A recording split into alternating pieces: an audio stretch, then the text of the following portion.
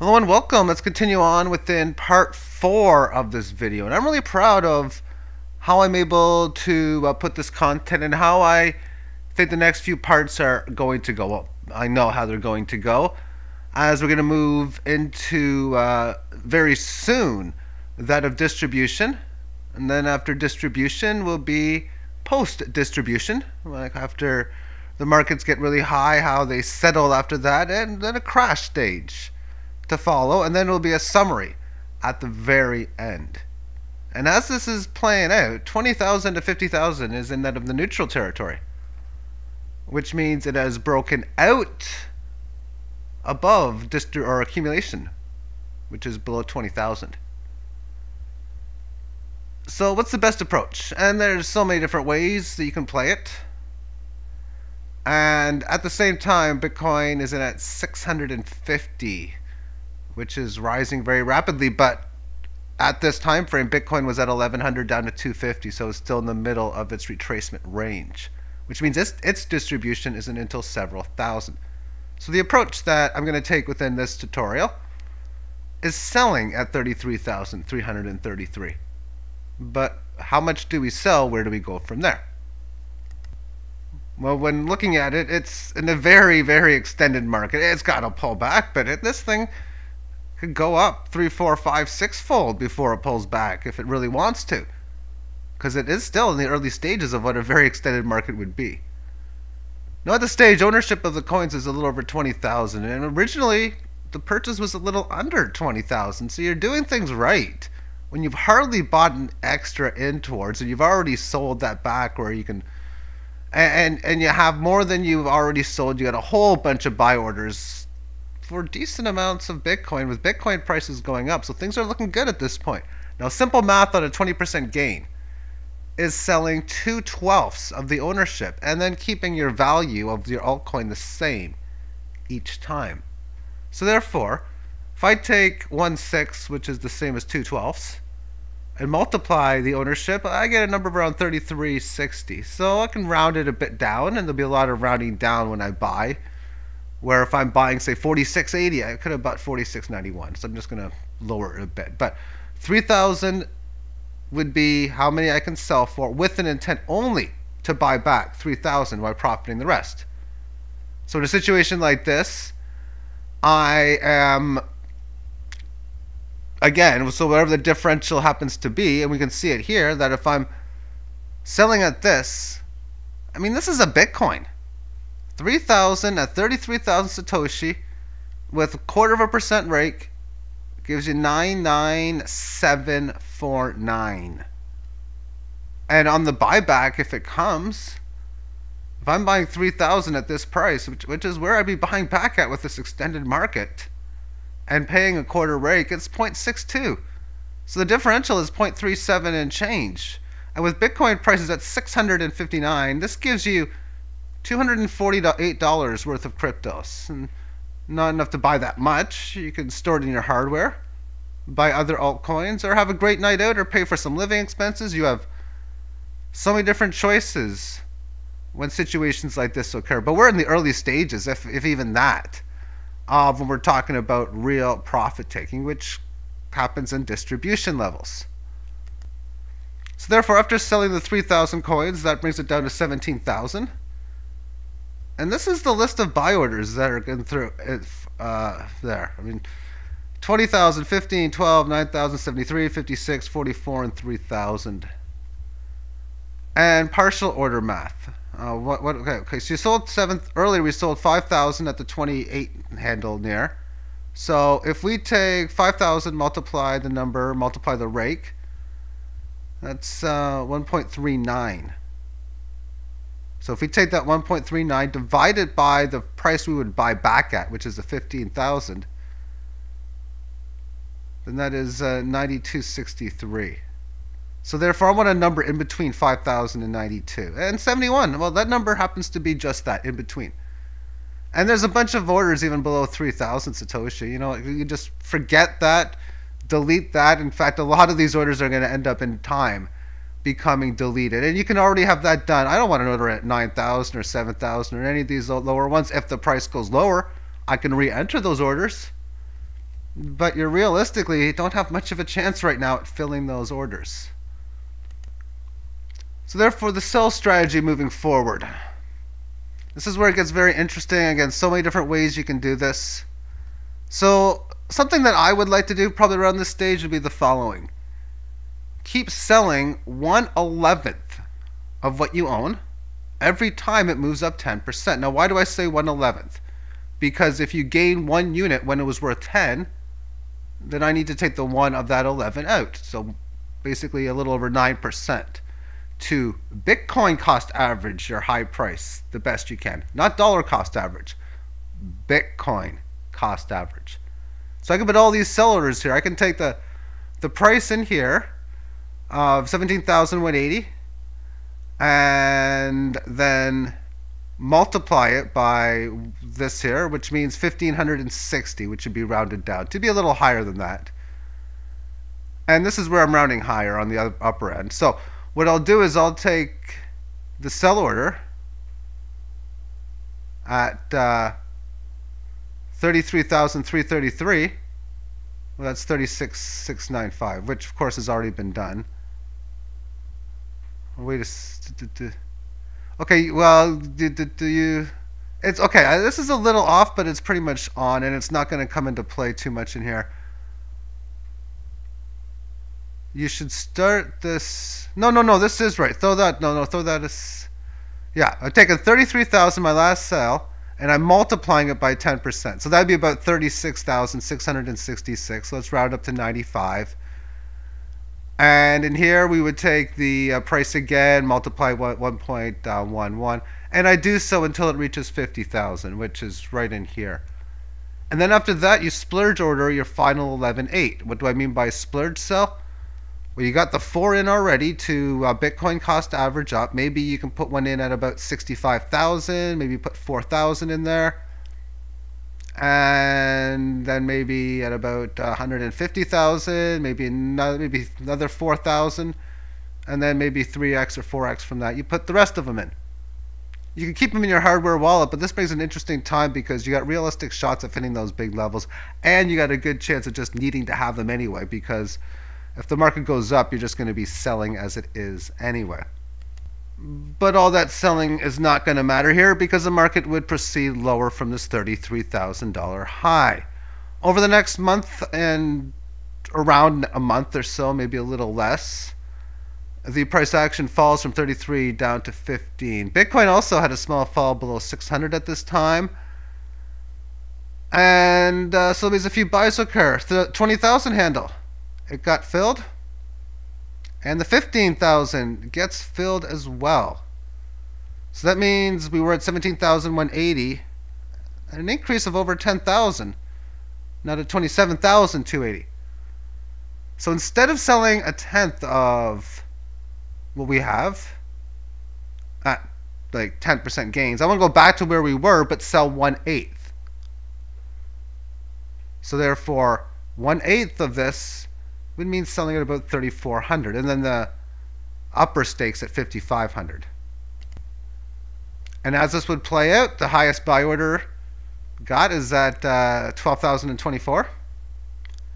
And we'll put some sell orders at 21. So if you're buying at 15 or 22 even, selling at 22, what's the difference of that? 15 at 7. That's over 40%. But where does 22 lay here? Just below this previous high here.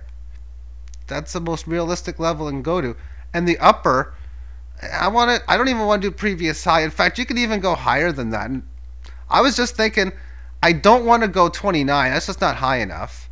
And 34 is 35, 36 is just not that big of a break above resistance. Now 39, I still think is very conservative if it goes and breaks it. I think 44, 48, 55, 60 can most certainly be in store. So if you want to get how creative you want to get with this, the message of the market can tell you more. But mathematically speaking, if I'm going from 22 to 40, that's almost double as it is. So that math is just phenomenal to have a sell in that type of sequence. But as the market moved on, it went up, and you got the original sell order, And then it came back to this little area here. So you sell 34 at the 22. You buy back an additional 1560. You could do a partial order here. But at this stage, I'm going to play normal buybacks until, of course, we can get up to that close to that 40,000-50,000 level. So overall, 1,560 added to bring the inventory up to 28,840. That's just incredible because I was a trader myself. When I get to low inventory levels, a lot of times I welcome these buys, which is the reason here why I probably wouldn't want to do a partial order.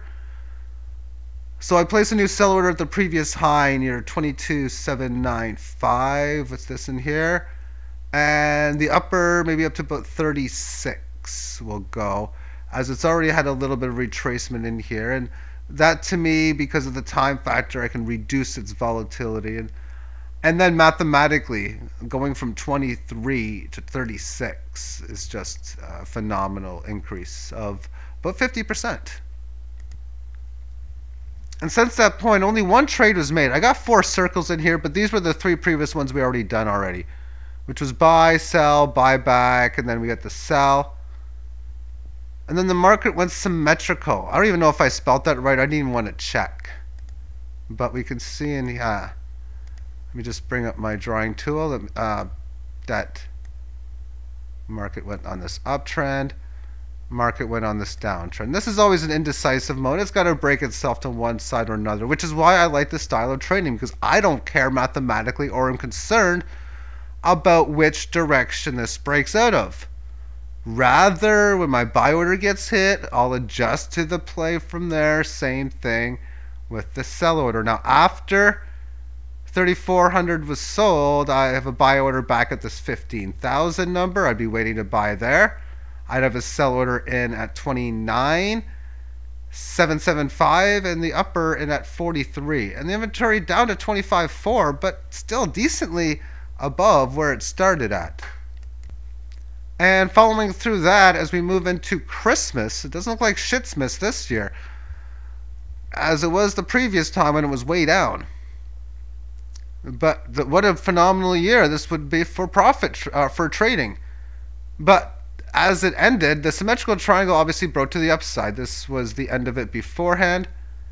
And box number 1 is where you would sell 3,400 at the 28 level. It's actually below that number. It's not at that top, but because we can see it went up to 32. But you would get 28. Box number 2 was a buy order at 20. Now box number 3, that's where I'd be looking to sell. Sometimes you're going to miss it. And this would be a case where you would. So assuming that that was the case, you ended up selling at the end of October, or excuse me, middle of October, buying at the end of October. And then as November started, the market rallied. It came close to where your sell order was in here, but close, as I've heard before, only counts on horseshoes and hand grenades. At least that's what Jesse Ventura used to say back in the WWE when I was a child in the 1980s. And other people used to say that all the time in the 80s. That was a common phrase. I don't know if it is anymore. But when something like that happens, I'm a firm believer you have to, when you miss either a buy order or sell order, it's smart to adjust it. Meaning, adjust it barely below the previous level, which is below here, or significantly higher. Now in a spot like this, we can see that this little area here is a little bit higher, which is where I would have chosen with this. Now, had, of course, you ended up selling where that high would have been, you would have been able to buy back a few days later on the November lows back in here. But when you miss it, you miss the opportunity, and that's just going to happen, and you're not losing, you're just not getting as much of the gains as you could be, and you're already, as we can see within this, doing phenomenally well within a strategy like this. So it would end up as you would get your sell at the higher price in here. So now I'd be looking to buy back at 24.10. Why would I be looking to buy back at 24? Which is right in here. Well, it's where it came from. It's a decent pierce below the high above, around 25 change. And when I'm selling at 33 and buying back at 24, that's a very good differential for price, and I can get obviously a lot more of these coins, as we can see. And within this, as we continue to go forward, the inventory has fallen lower to 23,480. It's still much higher than the original buy. But Bitcoin is also pumping at this point to 1,100, back to its previous high. And now as you look at your portfolio as a trader, at least with this coin, because you could be doing this with 4 or 5 or 10 other altcoins as well. But you have noticed that we've increased the amount of these coins we have held. We've got a lot of buy orders valued at 1,100. So if you're ever looking at some of that, you could have a lot of them in your hardware wallets.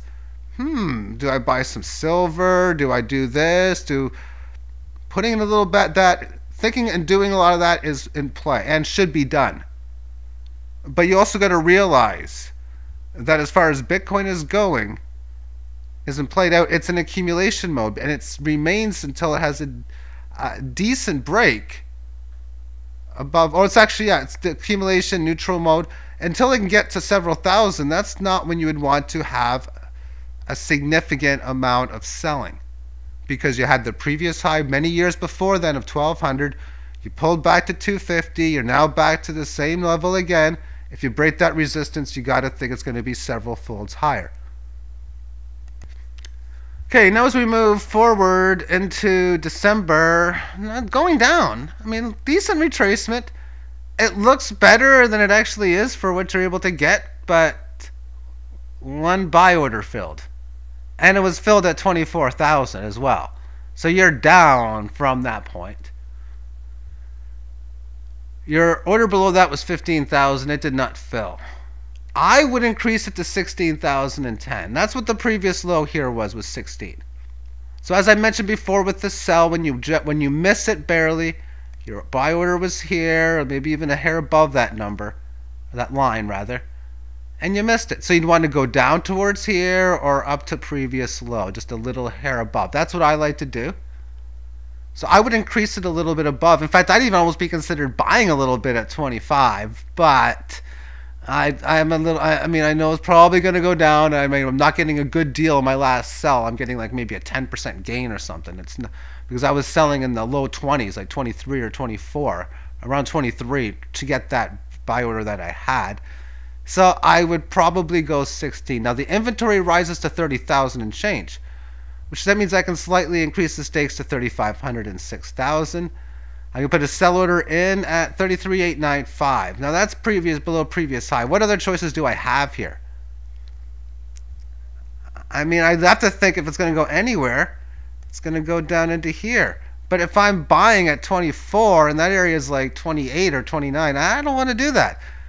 So I think the math on 24 to 33, that's about, I can't go any lower on the lower high. So that's about as low as I can go in placing that order. Then we'll just put an upper at about 55. I'm not happy putting it there because I got to go significantly higher. But let's move on to the next image. And this is where adjusting to the message of the market worked, as the market did actually manage to go to 16,000 or over to 17,000. Well, let's, maybe I either way, this might have been wrong. Let me just, but let's just assume you did 17,000 only because I did it this way. So you got your buy order, your inventory is up to 34,910 after buying 4,800. But let's talk about some Fibonacci retracement here. We have a high of 300, which is really 30,000. It's not 300. That's like 360 will go. And 157.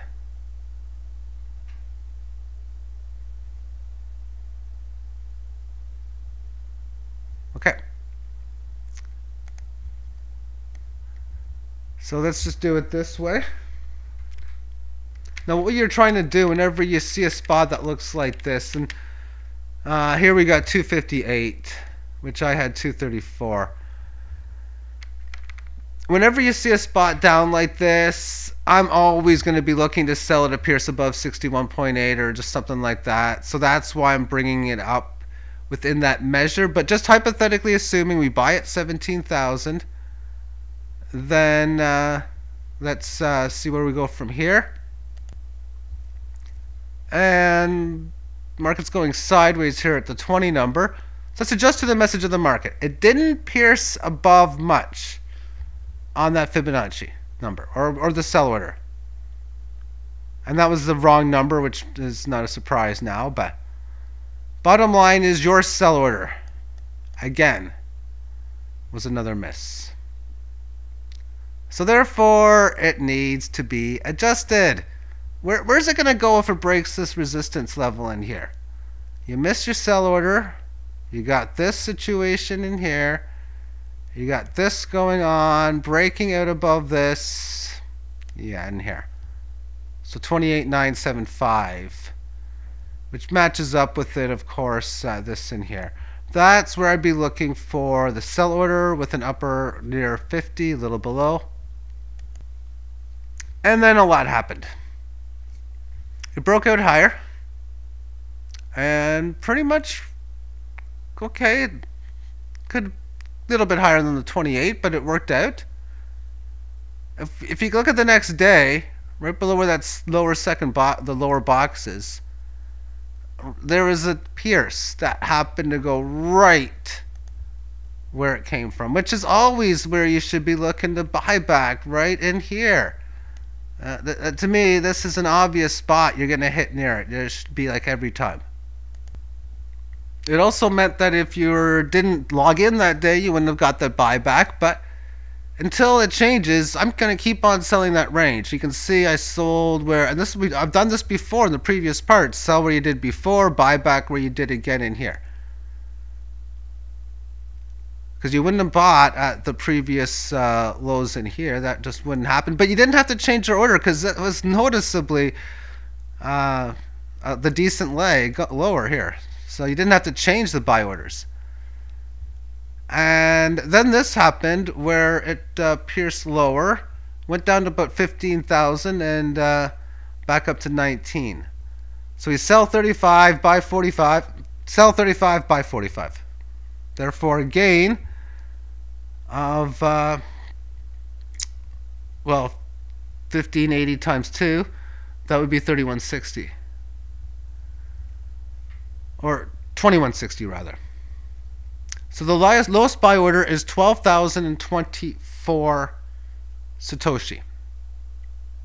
And you really might want to consider raising that. Now, a big reason for that was because of your increasing your sell and buying at 24 compared to 20.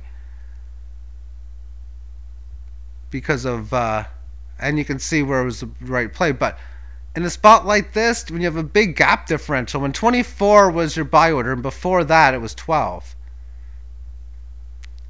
And then just sticking one in around 15 or 16, I'm not going to do it here, but that's something I probably would have considered doing, is just sticking one in right around here somewhere. And that's simply because of the mathematics. If I'm buying at 24, where's it going to go next? So that's something in the consideration for it, but in this case, that's not going to be what's done. Now, as it stands, 2,160 coins have been added for 37,070. Magnificent. Given the price is between the accumulation and the neutral, then increasing orders to 4,000, 7,000 is going to be the play moving forward. Selling next at 28,975, which is in between the 25 and the 35, are pretty much near previous high.